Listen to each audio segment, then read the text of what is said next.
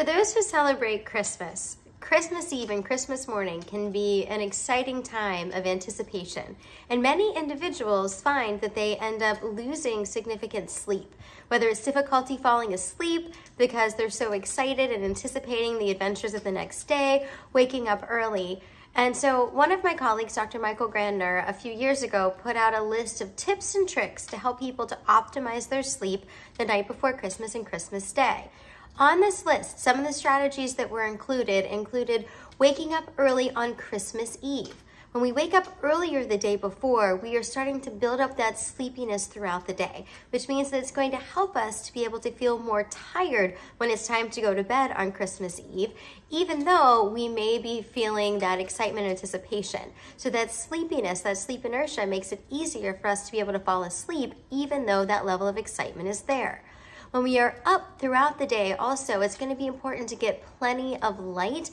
and activity. We know that light helps to work with our circadian rhythm, helps to keep us active. When we're more active throughout the day, then that energy buildup is going to help to make us more tired, which will make it easier to fall asleep that evening so that we can make sure that we're getting the proper rest for the next day.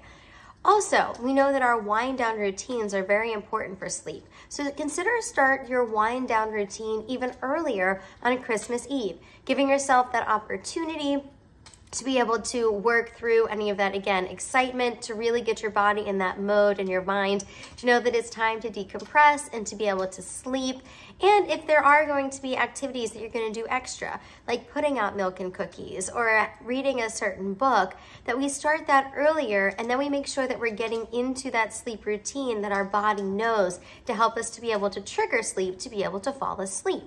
You may want to be cautious about also considering sleep-friendly foods, knowing that it's really easy to engage in more of the sugary cookies and treats for the holidays, but knowing that that can have an impact, as well as for individuals that are engaging with alcohol use and how that can also have a significant impact on disrupting sleep and more fragmented sleep. So we want to make sure that we're sticking to our bedtime routine so we have some of that consistency for our bodies and minds to know when it's time to sleep.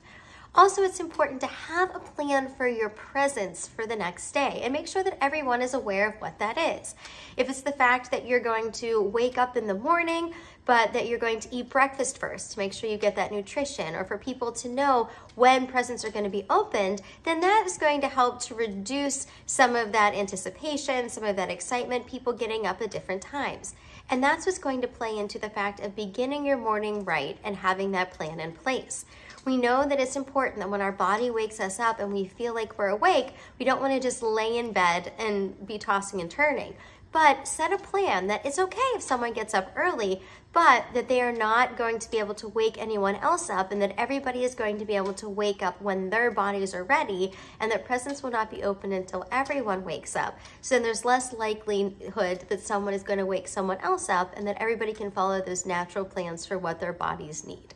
We also know that it can be a very stressful time for some individuals, so when we're getting better quality rest, it helps us to have a clearer mind, to have a better balance of our emotions, and truly be able to enjoy the positive components of the holidays. Be well.